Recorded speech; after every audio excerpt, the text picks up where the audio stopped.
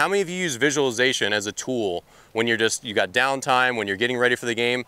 It's so important. It's like extra practice.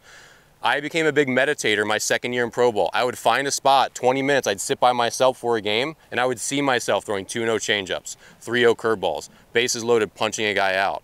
I would play my game before I got out there, and it made such a profound difference in my career. Such a profound difference.